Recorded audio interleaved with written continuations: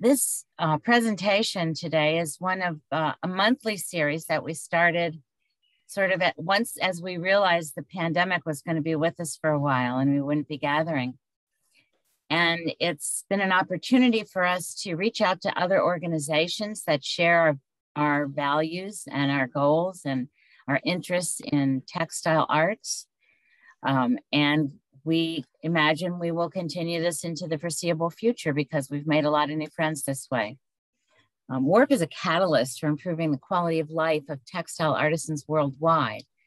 It's a global network of both individuals and organizations.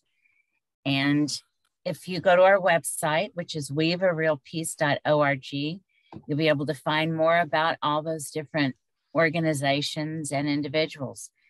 You can watch previous presentations on YouTube if you've just learned about this, or if you'd like to watch one again that you saw. We have an artisan resource guide that tells you about the organizations that our members are part of. And of course, we'd love to have you join us if you aren't a WARP member right now. And you can do that by clicking on the membership button, and that'll take you to the page where you join. So on behalf of the board and staff, Kelsey, Kelsey is with me today, with us every week, or every month actually. She's our administrative coordinator, soon to be executive director. So Kelsey, thanks for being with us today and helping facilitate all of the technology that's needed for these kind of programs. Today, we're having a panel on the topic of, let's see if I can go to this. Maybe it's registration, but I bet it'll tell me about the panel. Maybe not. Whoop. What did we get? Continuing Textile Traditions, that's the series. Today's panel is called Textile Tales, and it's about the value of stories. We have 3 WARP members who are each going to bring us their own stories about their work, and they have happened all over the world. First, we'll have Penny Drooker, and Penny's work has focused on areas in the southeastern United States. Next, we'll have Alicia Rennie, who's focused on central and northern Nigeria. And last, we will have Marilyn Anderson, who's both an artist, photographer and author, who's going to talk about the Maya of Guatemala. Penny, are you ready to kick us off this afternoon or this morning, depending on where you're located? This afternoon. I'm talking from New Hampshire, and I will see if I can share my screen.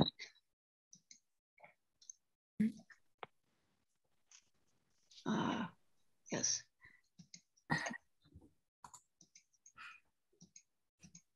Okay, there it is, I hope. Other speakers are gonna stop their videos while Penny speaks. If you would be so kind. Okay. First of all, I want to thank you very much for inviting me to participate today, and I feel even more honored now that I am reminded that Phyllis was the one that got this started. I really hope that she's on the mend now. I feel a little out of place because unlike other panelists today and many other WARP members, I have not been working directly with traditional textile artisans. For a long time, I was immersed in the world of contemporary crafts and then in archaeological detective work to learn as much as I could about the deep textile traditions of a part of the world where very few actual fabrics have survived into the present. So I do have some tales to tell, and I'll touch on 1 or 2 of them in the next few minutes, and then be ready to respond to questions about anything that does catch your interest. I started out as a hand weaver and embroiderer, learning by doing and sharing what I learned through teaching, and then through writing about it. Within that field, I gravitated to anthropology and archaeology. And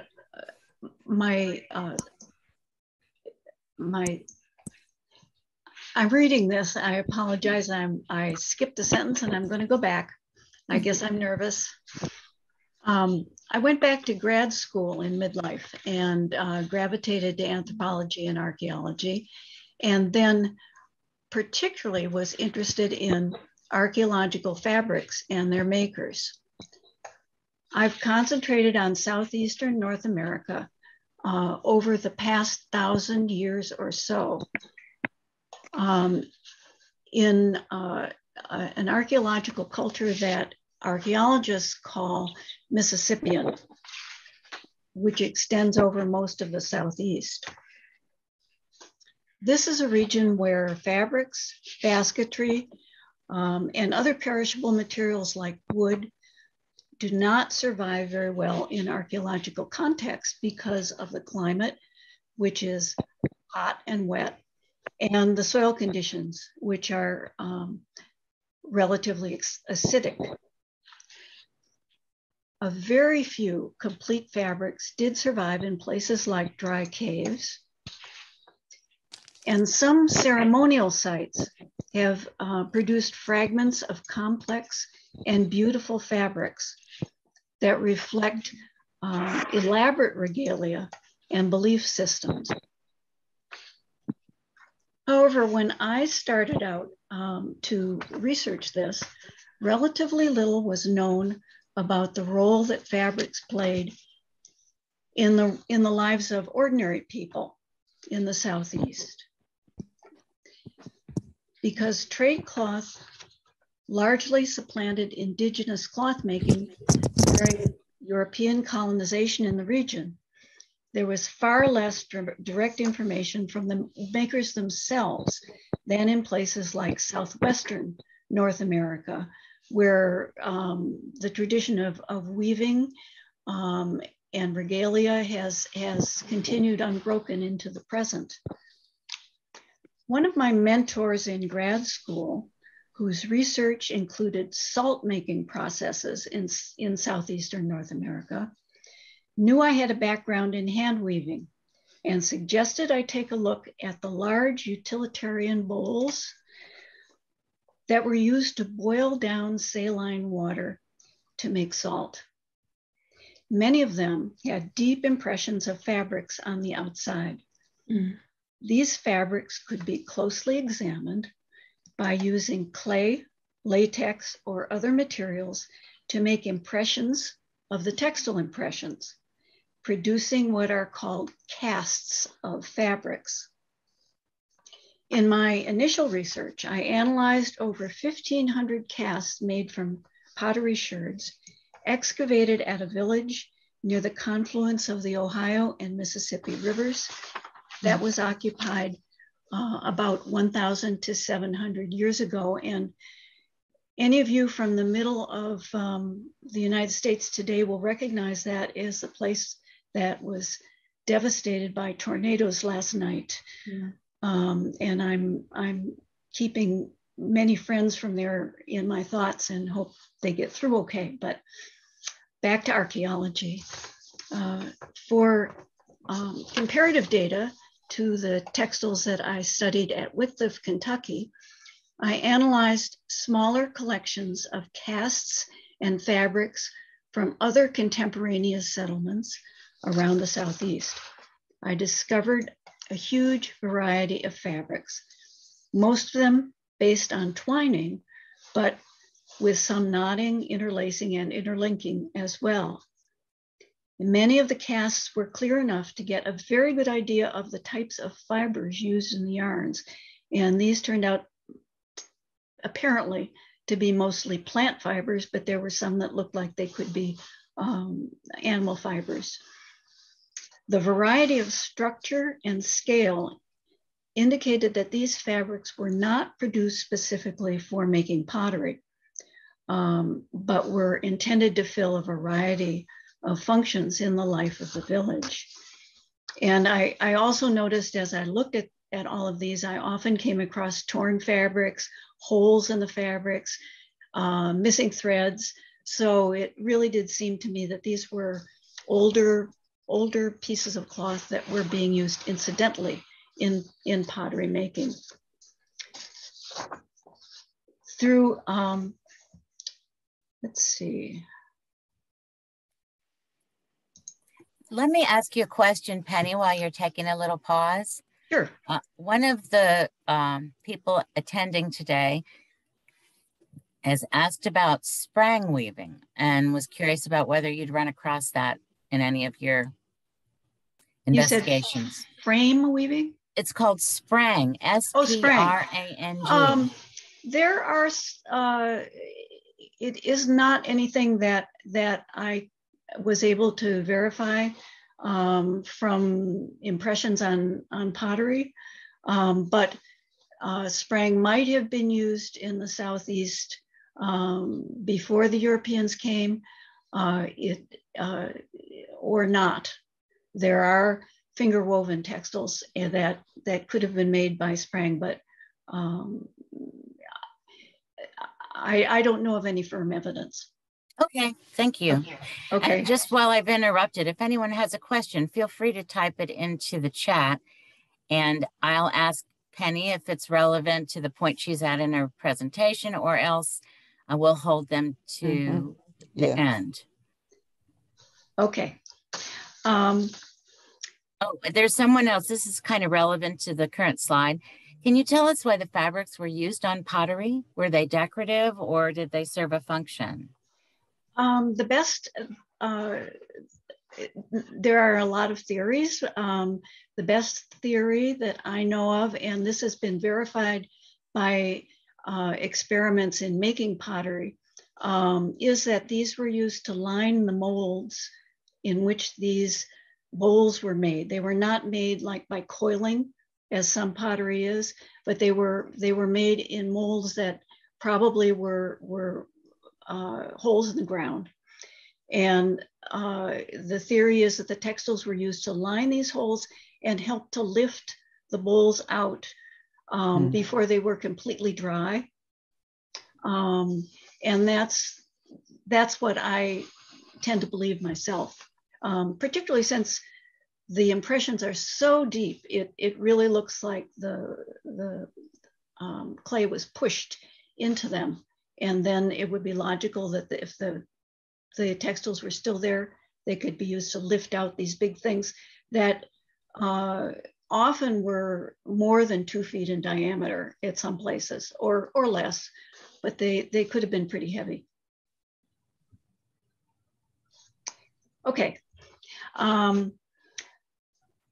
Through measuring yarn structures and sizes, and fabric structures and densities and complexity, I could statistically analyze the body of fabrics from the village of Wickliffe and make comparisons with those from other settlements. I used many types of comparative evidence to determine the likely functions of these fabrics. Okay, and some I found almost exact matches for. So I used archaeological and ethnographic museum artifacts from the Southeast, including this one and a mat that was found in the same place, and also from adjacent regions like the Northeast. And contemporaneous depictions of garments. These are mostly men, probably mostly warriors.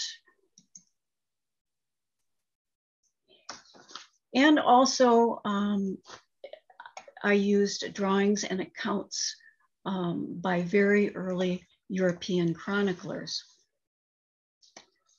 From the evidence of fabric structures,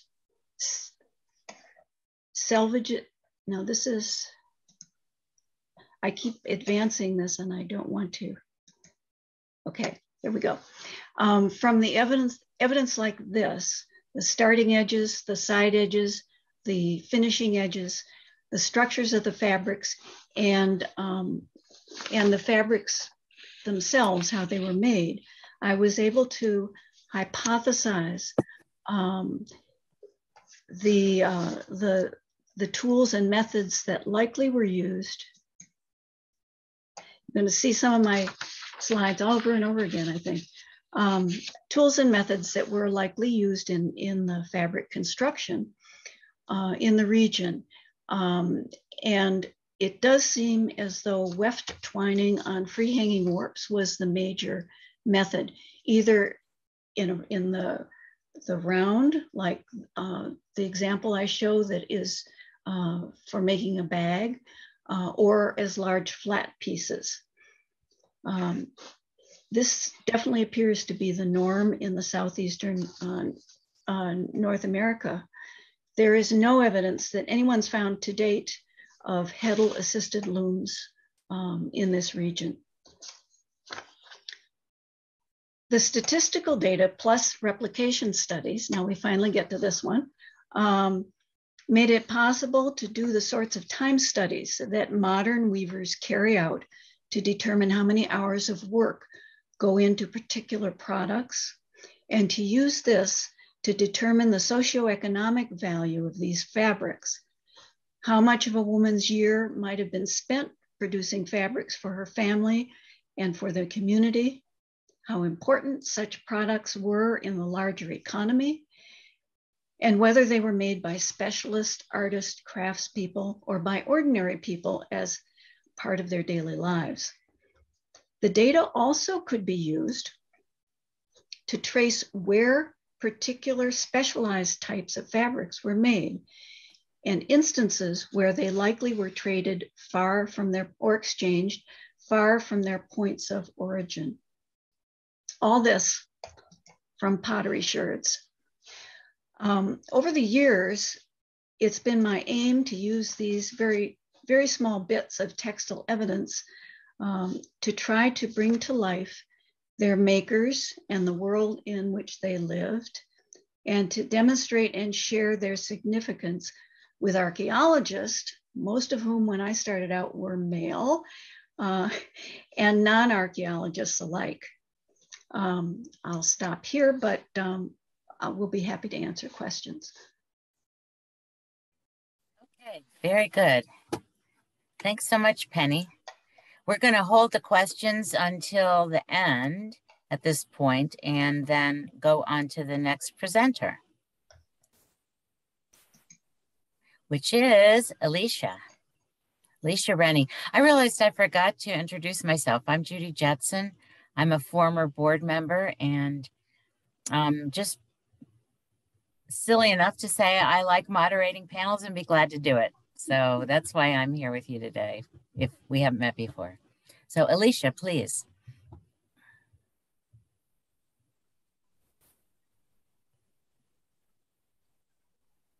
Your screen sharing. Okay, can everyone hear me? Yes, you sound great. Okay, good. So I want to thank you all for coming and wish you a good afternoon. My discussion begins with my findings from my PhD research in central Nigeria, which is published in my book, Cloth That Does Not Die, and this is the cover here. I will also present findings from my recent edited volume, Textile Ascendancies, in which the contributing authors examine handwoven and embroidered textiles from the cities of Zaria and Kano in northern Nigeria. In both books, a general decline in handwoven cloth production is discussed, although there's a demand for particular handwoven and hand embroidered cloths, which continues. Page down.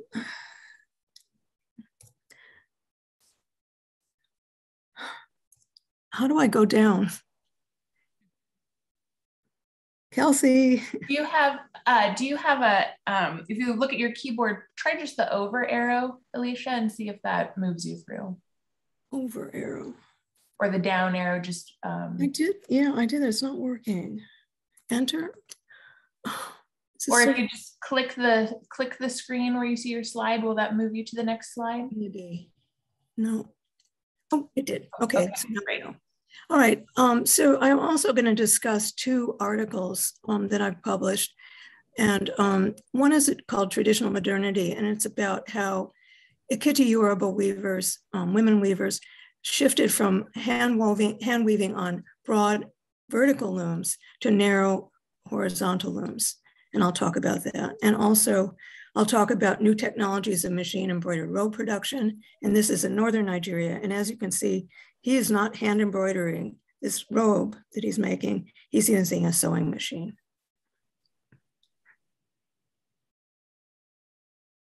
All right, so these are the areas where I've done textile research in Nigeria. Here's the country of Nigeria. Here's Nigeria and West Africa.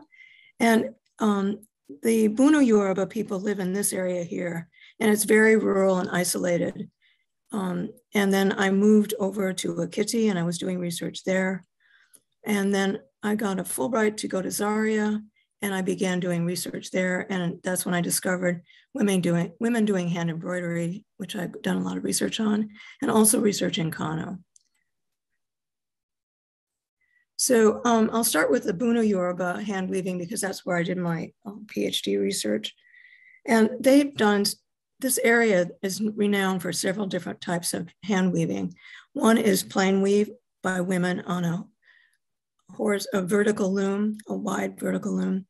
And here, this woman is wearing a traditional, what they call women's hunter's shirt, and it has medicinal objects on it. It's for her protection.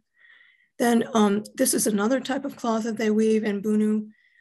It's called Asho Ikpo, and I'll talk more about that.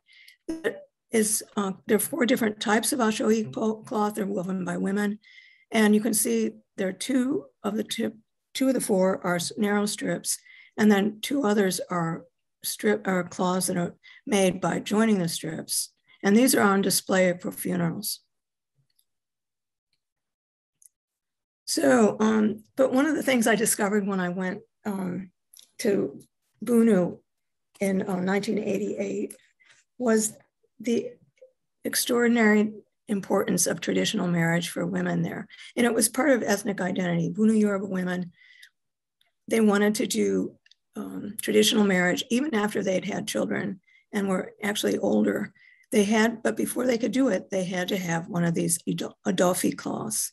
And these are, every woman that was doing traditional marriage, she had to own her own cloth. Other cloths, people were borrowing them from people that had them. But these ones, everybody had to own their own. And that meant that I saw people weaving these cloths when I was doing my field research. And in this photograph, this is a really extended, traditional marriage takes a long, technically it's 3 months. It's not every day, but it's a long process. And one of the things, there's a different task that they have to do, say every week or so.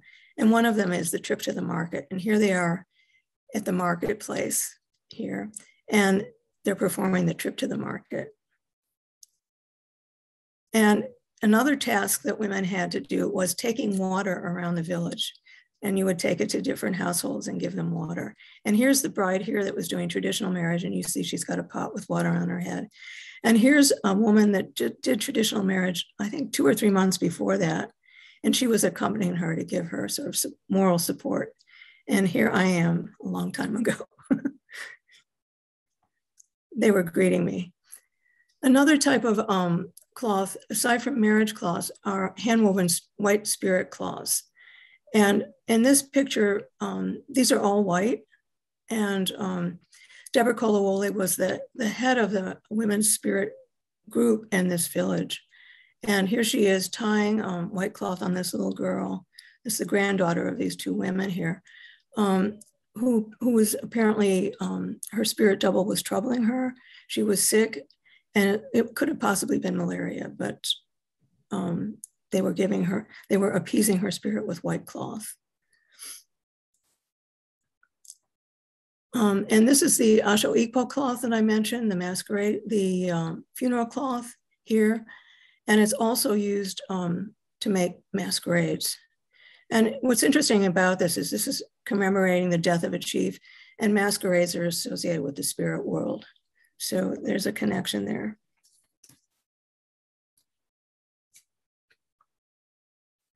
So these Asho Ikpo cloths are woven on a vertical vertical loom, but it's fairly narrow compared with the other cloths that are woven by women. And you can see that she's using, the woman, the weaver here, is using a rib, an animal rib, to use as to pick up the threads to make the pattern. And there's supplementary there's supplementary heddles to help make the pattern with the supplementary weft pattern weave. So we're going to move over to just west of the Bunu Yoruba to the Ekiti Yoruba. And this is an interesting occurrence that happened when I was there in 1992, was women were starting to weave on vertical looms. And or not vertical, horizontal treadle looms. And here is the teacher, and here are her apprentices. And what was so attractive to women like these young women was they had some elementary education. They'd gone to primary school. They didn't want to weave in an old-fashioned loom like their grandmothers did. They wanted a more modern loom. And here, this is what they were doing. So these are some more of these looms that these young women were weaving on. These were the horizontal narrow strip treadle looms that were associated with being educated and being modern. And what's interesting too is that in Ekiti Yoruba area, this had gender implications, since it was men who formerly wove on horizontal looms and women on vertical looms. As men took up other occupations, women began weaving on looms associated with men and modernity. So you see that here. Okay, and now we're moving up north to Kano State, and you can see a man weaving on a horizontal, I keep getting these confused, a horizontal loom. And this is called a Mudakari treadle loom. And what's interesting too about this is this was actually modified from a narrower loom, but they started making them wider so that they could weave more material more quickly.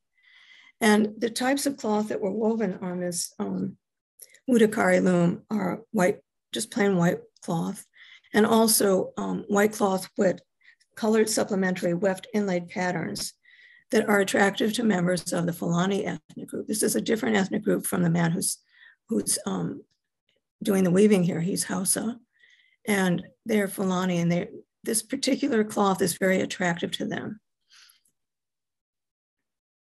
So Haji Kayu is the man shown here, and he was the main, the head of the weavers in this village. And here he's seen holding a Mudakari cloth that he wove. And this particular cloth is worn by young Fulani women when after they give birth, they give birth for their first child in their parents' house. So after they've given birth and they're going back to their husband's house, they wear this particular cloth to sort of announce to everyone that I've given birth, I'm going back to my husband. So these cloths have a lot of significance to Fulani people. While there's still demand for these patterned Mudakari cloths, the supply is limited. Haji Usman said that it was becoming increasingly difficult to get young men to weave them in his village. And it's partly that hand weaving was seen as old-fashioned. Young men didn't want to be doing this. It's hard work. However, there are other sources of demand for different hand-woven cloths in Kano State, and in particular by the royalty. And this here is the Emir of Kano, Muhammadu Sanusi II. And he's wearing, if you can see, these are different strips of narrow strips of cloth, the robe he's wearing. And the cloth was actually probably made in southwestern Nigeria, but they were able to access the cloth and then made it into a robe. And then this particular cloth is this is a detail of a robe, also owned by the Emir of Kano, that has unbelievably narrow strips. I think you can see that detail here. I think they're maybe 1 to 2 inches wide. And those are woven in a town that's not too far from Kano, and then also embroidered with wild silk thread in traditional patterns in Kano. Alicia, there's a question here about what fiber was used. I'm not sure that she's referring to this one though, because you just said that was wild silk. In general, it was cotton. Okay, thank you. They grew cotton in this area, and actually in the South too. Okay, so we're moving on to another shift. And this shift is similar to the shift that we saw in Akiti, where women were taking up men's horizontal narrow strip hand weaving, and this may be seen in hand embroidery work in the town of Zaria in northern Nigeria. And as this woman is saying, I started doing dinki hano, this means hand embroidery, in 1972. Women weren't doing this work then, it was men's work. And she would look at her husband's work and she really admired it. And these small boys would come to her house to do it. They were just sitting around doing embroidery and they would show her how to do it. And so she learned how to do embroidery, both by the help of these young boys and also by looking at her husband's work. And now she's a great hand embroiderer.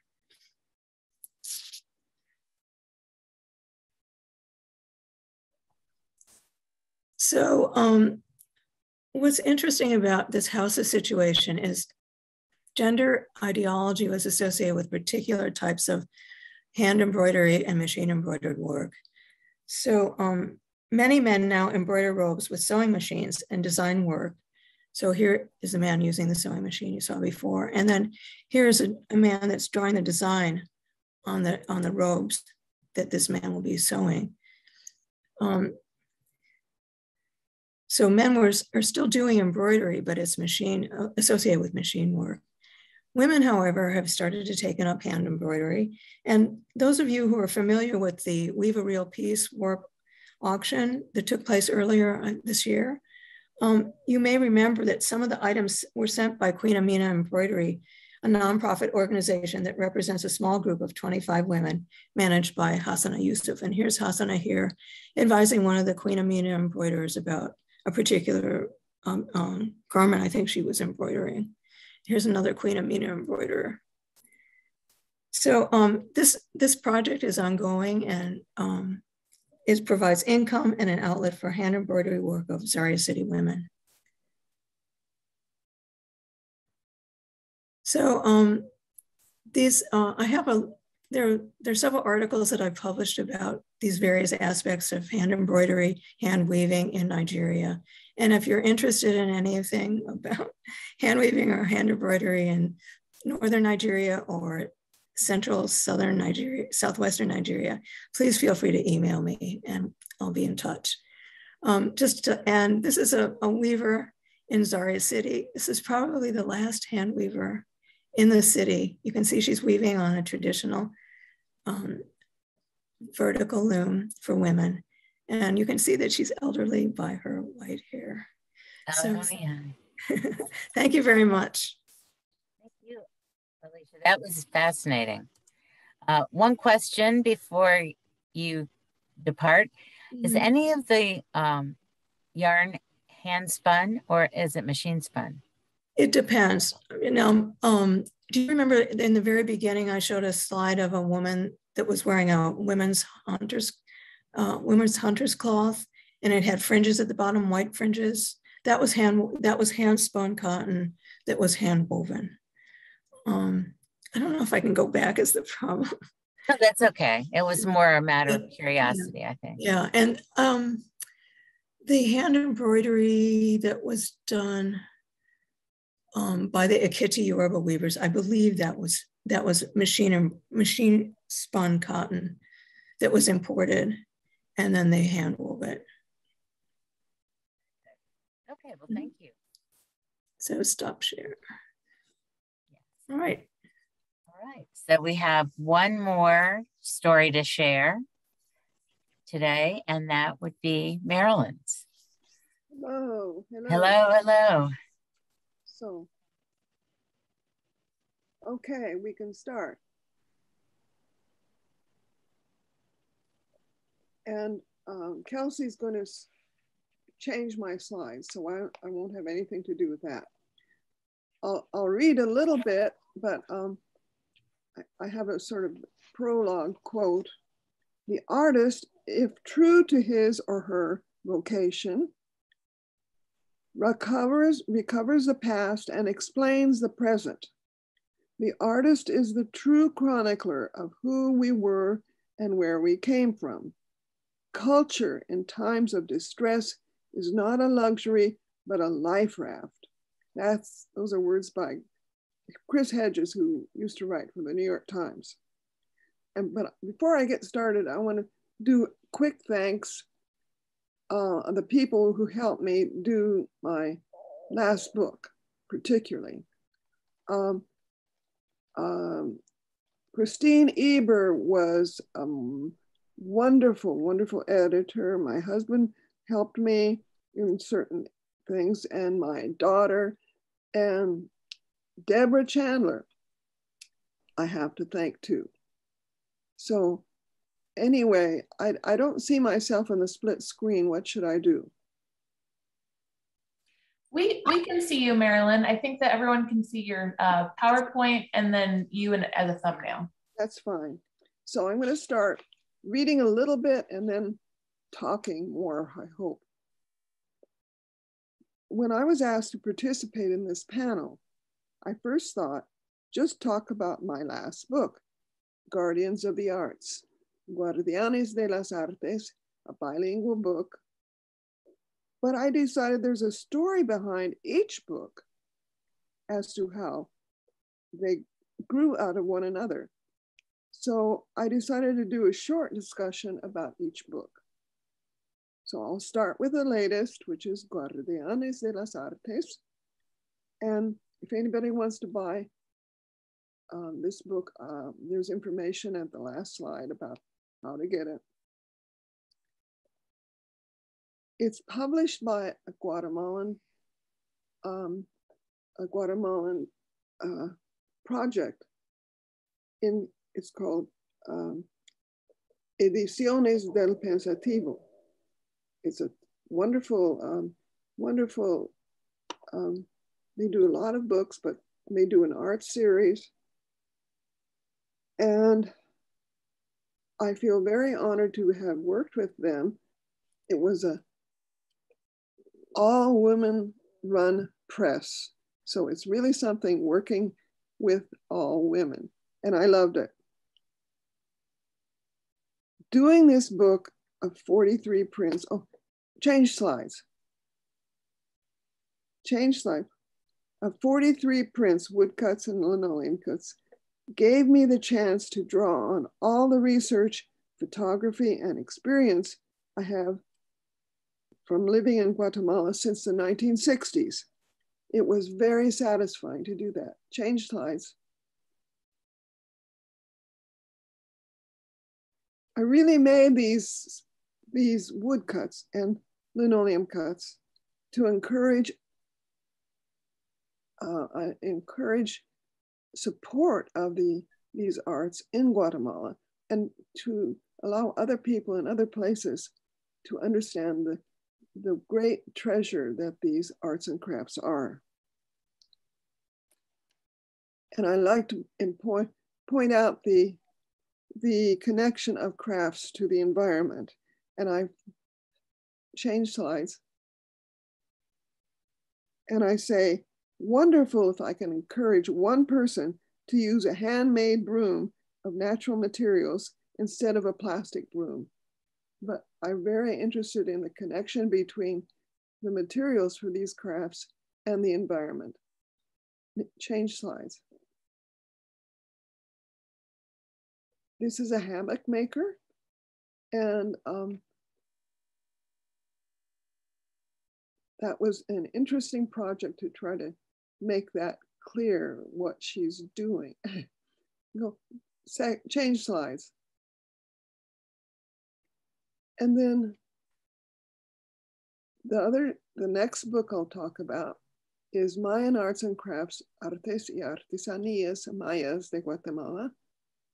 And it's in both the Spanish edition and in Guatemala. It's available in Mayan languages. I have a few books of the Mayan and Spanish edition. But this was a very wonderful project to do. I worked with a wonderful man and a press who designed it, Fernando Peñalosa out in California of the Yashte Press. And he was very encouraging. Change slides. So this is how the drawings looked, and it has 30 drawings. But we found that it was very appreciated. In the end, it was over many years since it was first published in 2000. We printed almost 24,000 copies, and we didn't charge. We got it out to schools and groups and so on. And people appreciated it. And it really is not duplicated by any, that's what I wanted to show too. These are just copies, but children really did like coloring it. And it's really meant to help children to appreciate their own culture. And I thank the Mayan translators who translated Spanish into Mayan languages, because they were very important. 8 different Mayan languages was printed in. One page would be all the Mayan languages, and then the other page would be the coloring book image. The Mayan translators understood that their languages are cultural treasures, and also understand that arts and crafts are cultural treasures too. Change slides. We got it out into the country. People picked up boxes of it from the person who was in charge. Change slides. And this book is another a whole other kind of project. And I'll describe a little bit about it. It was a project that was very much a joint project with my husband, who was the editor. In order to produce this book, John Garlock and I, my husband, traveled to refugee camps in 1983 and later 2 other trips, and finally published this book in 1988. We had the impetus to do it because of the war that went on, especially in the 80s, from about 1980 to almost 1990, against Mayan people. They were accused of being communists and being subversive and so on. It was a very hard time, and around 200,000 people died in that war, and many people knew nothing about it. 50,000 people were disappeared.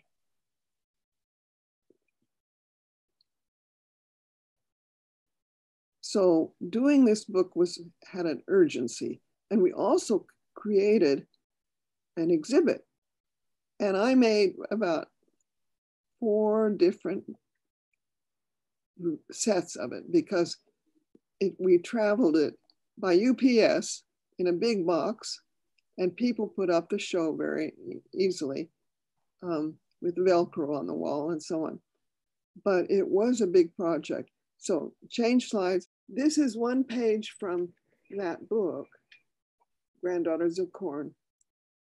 And it's down here at the very bottom of the page are the names of women who were disappeared or murdered. And so under the photos of many pages, we have this running list of women who were disappeared. or murdered. And we found when we did lectures that people sometimes couldn't believe, they would not believe us that it was that bad. But there's all kinds of information about to verify the facts that we gave. We worked with Amnesty International, Human Rights Watch, Guatemalan Human Rights, and it's true. I mean, and so we had plenty of things to encourage us to do this work. Next slide. And this is a woman who was originally from the town where I lived longest in the 60s and 70s, Hakaltenango. But Hakaltecs were refugees too. You can get this book on the internet if people are interested. The printing was done very beautifully, very beautiful. The curbstone press went all out to make it a beautiful book.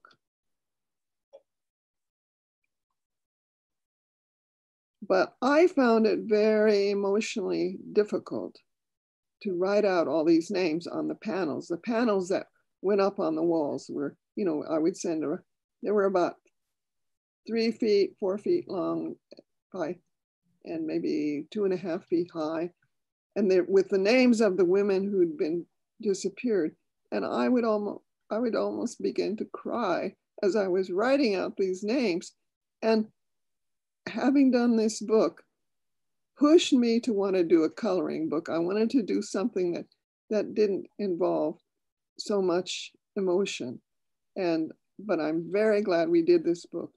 My husband was all of these texts below have sources there. You can go back and verify where the information comes from. But it was a big project. And it went on, I think the last time it was shown was maybe even 1990. I mean, it went on for quite a while. It traveled the country and actually went to Mexico and to Canada and so on. So it was our effort. Next slide. This is in the book too, Granddaughters of Corn. And these are refugees. And part of those projects generally involve textiles, because many of the women who were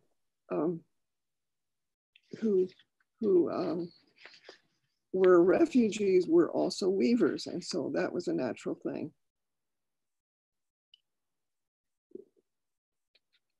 I was going to go back one slide.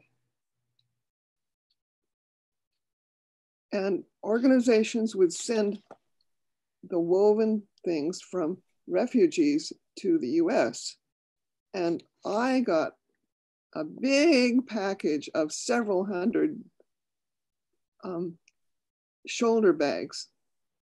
And I thought, oh, how will I sell? And we would sell them and send the money back to the organizations. And I thought, how can I ever sell all of them? But I really did. And I think I have maybe 1 or 2 left that I kept. But artisanal projects were a very important part of how the refugees supported themselves and so on. Marilyn, we're getting close to time to wrap things up. I will.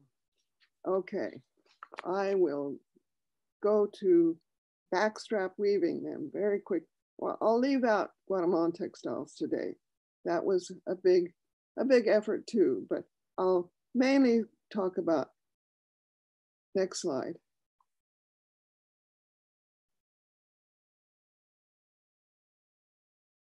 Backstrap weaving I did in 1975.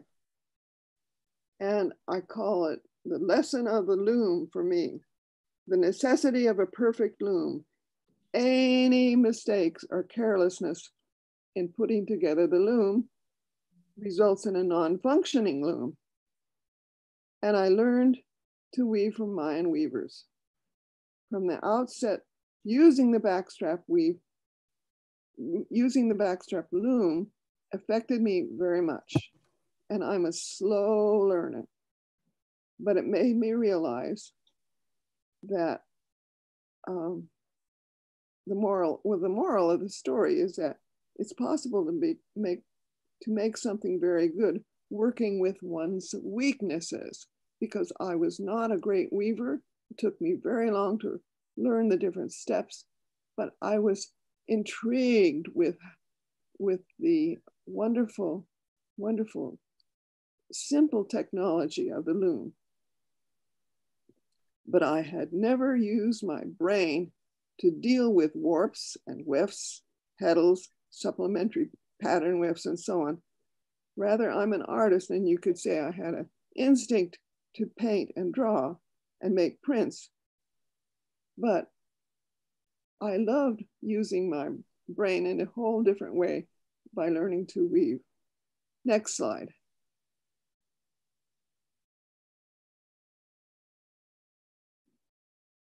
Next slide.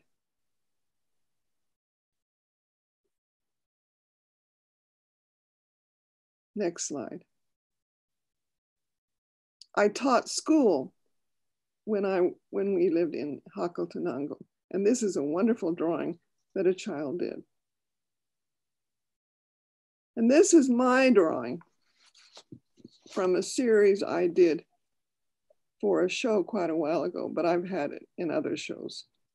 And I still love to draw. I still love to draw weavers, and I have others in progress. But this is someone from Aguacatan. Next slide. This is how to contact me if you feel like doing that. And I'm also, I'm very interested if anybody has questions. There's a place on my website where you can send a question to me. But I hope somebody will buy my last book. I like to send back money to my project, to the projects in Guatemala that I'm associated with, and you help me to do that. So thank you. I really loved doing this. Thank you. Thank you so much, Marilyn. We have time for a couple of quick questions, and I want to go back to one that I missed earlier. And this was a question for Penny. Let's see. Do you know which indigenous people produced the textiles? And how do you know they were produced by women? We don't know for sure, but we do know the modern nations who lived in the Southeast and then were forced out of the Southeast. So probably a lot of the ancestral connections were between people we know as, I don't know, Cherokees,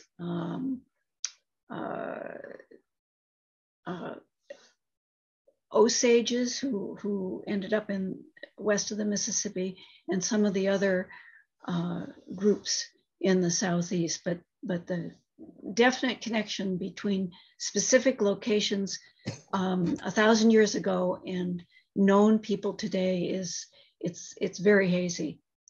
And about women as weavers, I searched for all the evidence I could get, and others, other people working in the same field have sought as well. There is precious little, but a few of the really early European chroniclers did talk about the weaving done by women, and at least one was fairly detailed from southern Louisiana. There aren't any mentions of men weaving, so that plus parallels with women we knew who were making fiber bags in the Northeast and so on leads me to believe it was mostly women. I'm guessing that probably the men may have produced the knotted nets that were used to catch animals and other things that appeared in the textile impressions as well. Okay, thank you. It's a very thorough and interesting explanation. I'm glad that question was asked. Alicia, I have one for you as well. For seams connecting pieces in a garment, what are the stitches, and are they typically decorative or just simple? Oh, your microphone's off, Alicia. Okay, can you hear me? Yes. Okay. In general, they were just functional. They were just overhand stitches, simple overhand stitches that were connecting the strips. And you can tell a lot of times when a newer cloth, they'll use machine zigzag to combine strips. But the older ones were hand sewn, overhand stitch. And I think maybe some of the embroidered gowns, they did more decorative stitches, but I'm not sure. Okay, thank you. I have a question for Marilyn, and it's about your book titles. The first book you showed us used the phrase artists and artisans. And then in the second one, you used also arts and crafts. And we're just wondering how you decided to make those choices. What's the difference? Well, the last book we're talking about, right? The last book? Well, we were talking about the first ones you showed us in your presentation. Well, I think that I probably was influenced by Spanish. Guardianes de las Artes. And then I think I think that Mayan Arts and Crafts, it was done in 2000. I might have used artisans nowadays rather than craftsmen. I also want to tell you, Marilyn, that there are lots of comments about people treasuring your books and thinking that the coloring books, loving seeing those in children's hands. So a lot of the presenters have given comments about how much they appreciated your work. Thank you. Thank you very much. I really appreciate it. It was an absolute privilege to do all these books. Mm-hmm. You realize how fortunate I am to do that?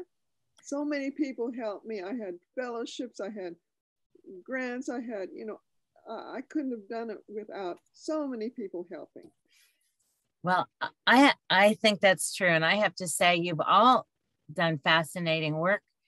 And I so appreciate the fact that you've created books as a result, because that lets us all kind of travel along with you on the path. The recording is going to be made available next week. So any of you who'd like to watch this again, you will get an email from Kelsey telling you when it's available and also giving you contact information for each of our presenters today.